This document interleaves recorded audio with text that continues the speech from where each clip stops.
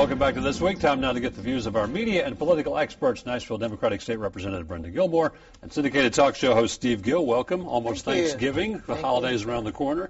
We now have a new speaker nominee, not quite a speaker yet, but although it looks like it's probably going to happen with Beth Harwell. And a little bit of a surprise, I think. I think the thinking on the Legislative Plaza on the Hill down there was that Glenn Cassida, the more conservative candidate, may have had an edge here, but it didn't work out that way.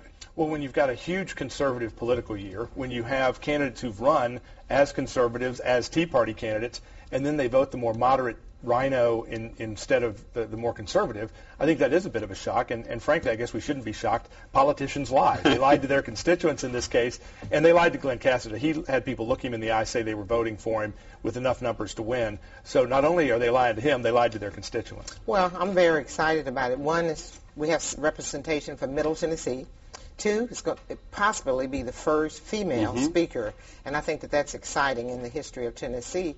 And three, she's already made it very clearly that she's going to be focused on creation of jobs, and that's exactly what we need to be doing over the next few months, not some of the social issues that get in our way and divide us even more, such as guns and abortions and gays and other type of topics, but a very narrow focus on creating jobs. What we don't know is how close this election was because the vote is a secret vote. We do know that Beth Harwell won.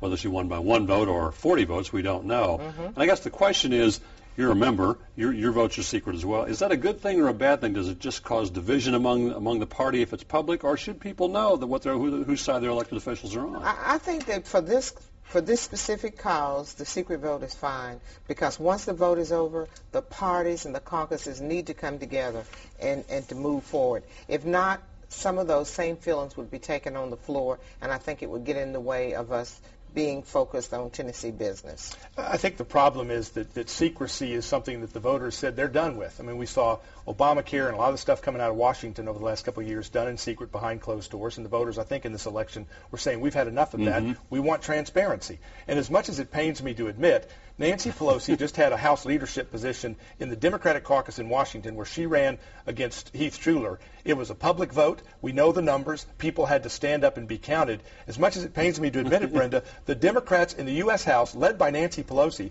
are more honest and transparent than the Republican House caucus because they're hiding in the weeds, while at least the Democrats in Washington were open. Well, you know, it's no different than when we go in and we vote for a president. We can say who we're going to vote for, but once we go behind that curtain, we can vote for whomever we choose. Tea Party folks, the gun advocate folks, were not supporters of Beth Harwell. She says that's water under the bridge.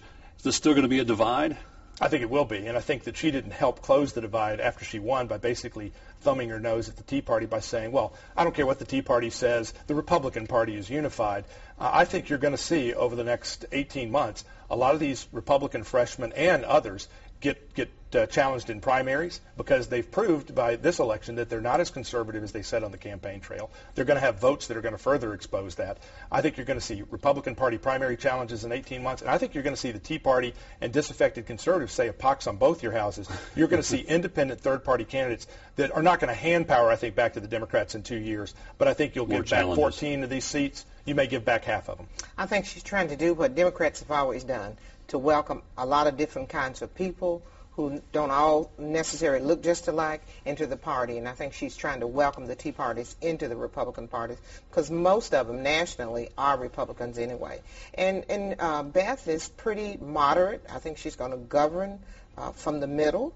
And that's exactly what, if I got any message from the last election, it was that the citizens are tired of us fussing and bickering. They want us to be focused on making this country stronger, getting the economy back on its feet, and most of all, getting people back to work. 2 years ago, the Democrats were able to convince one Republican to come over, and effectively Kent Williams became the speaker, a big surprise to Jason Mumpower, who was the nominee.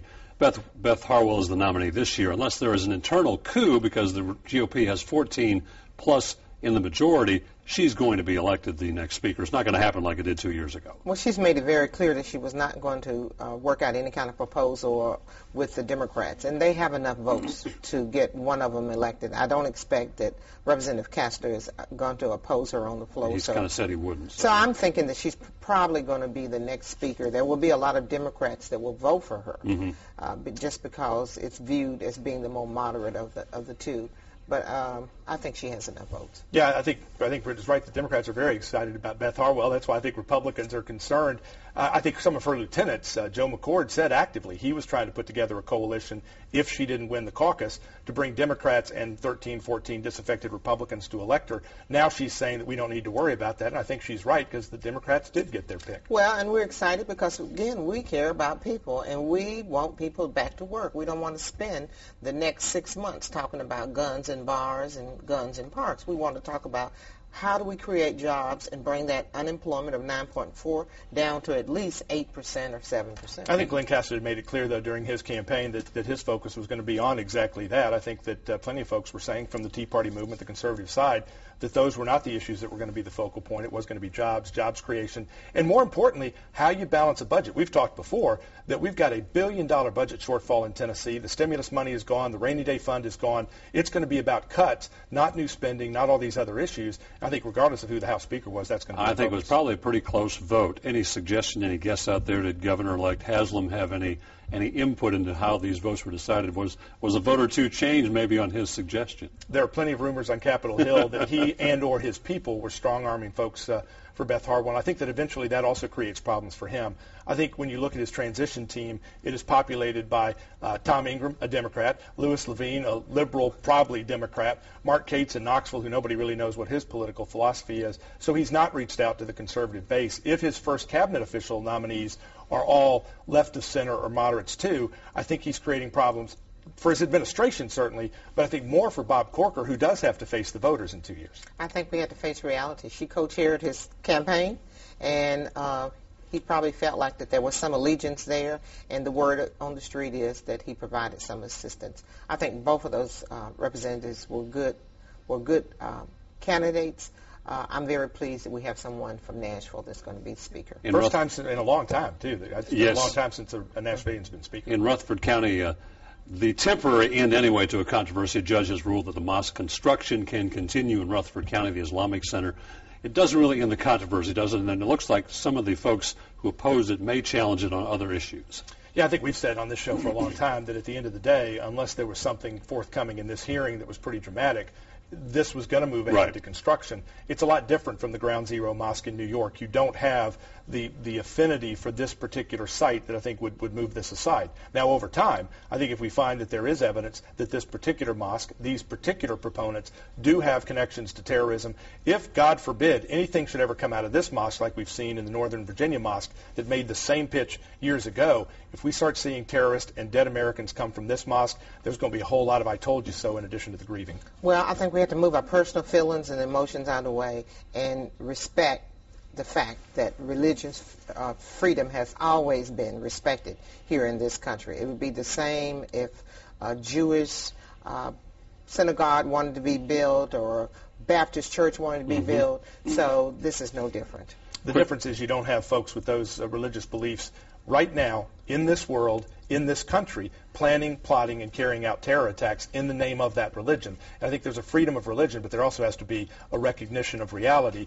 These exact mosques, with the exact same funding that's going into places like this mosque, are fomenting terrorism in this country. Well, for sure there are some terrorists out there, and we need to take action against them. However, we don't need to classify all Muslims as terrorists. And I don't think anybody's saying we gets do in that. the way. I think it's not that all Muslims are terrorists, but all the Muslims these days are all the terrorists these days are Muslims. And, when we look at what the TSA is doing at the airports, gripping and groping people, they're another discussion. Steve Gill, Brenda Gilmore, appreciate your time and your insight. Stay with us. This week continues in a moment.